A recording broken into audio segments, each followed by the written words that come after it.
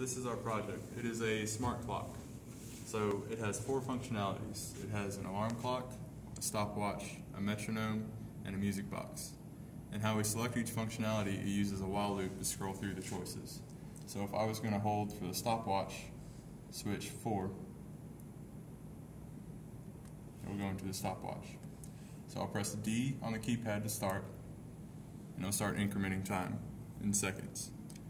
So what we do in the stopwatch is we use IRQs with timers and the PE1 pin to start and stop the stopwatch. So if I press this switch, it will stop the time, and I can start it back. And then this switch will reset the time. I can stop it and reset it. And then the third switch will get out of the stopwatch. So the next function that we have is called a metronome. That is switch 3. So if you hold down switch 3, it says this is a metronome, and it says enter tempo. So I'm going to enter in 120, and that is in beats per minute. And then I'm going to push D, and it's going to say enter for how many beats do you want to play it. And I'll enter in 25. Actually, let's go back. There we go. We got a nice little back button feature. Let's go 15. So it'll play. And we have a purple LED lighting up with every blink.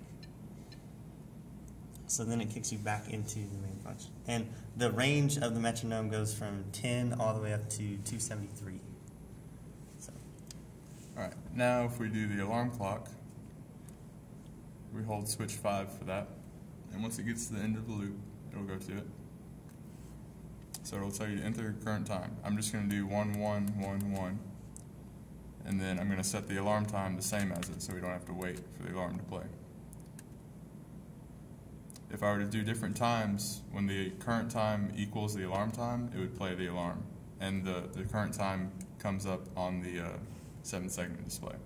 But since I set them equal, it will just go straight into the alarm.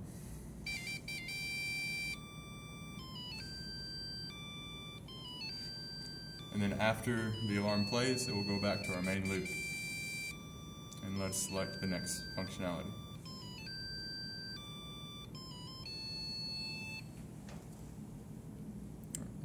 So now that we're all woken up from that alarm, the next function that you can do is called a music box. And that is switch 2.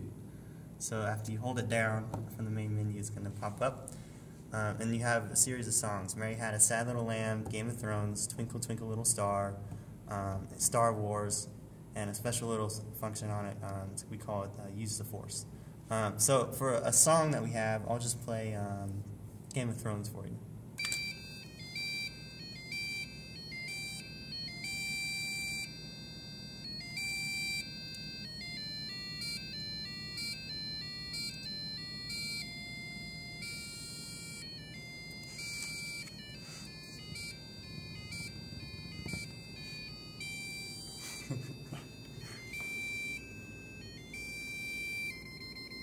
Yep. So that is. So it also box. in the music Oh, box, that's right. we have another cool little feature that we added on. And so if we press D, it'll say what is it? Use D force, I think. Use D force. So if we do that, what we did. Oh shoot! It went out of it.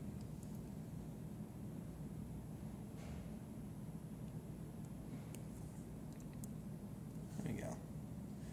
So it's explaining the different songs you can pick. And if we press D,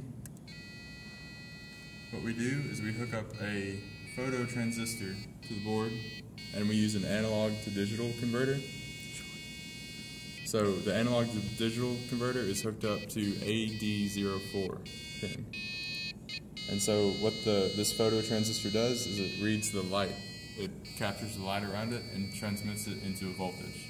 So if I were to place my hand closer to it, it changes the voltage reading. And so what we did was we set intervals for the voltage reading and transmitted those into frequencies that would play on the buzzer. What is the range? It's from like 0 to 300? Yeah. That's how that works, and that is our project.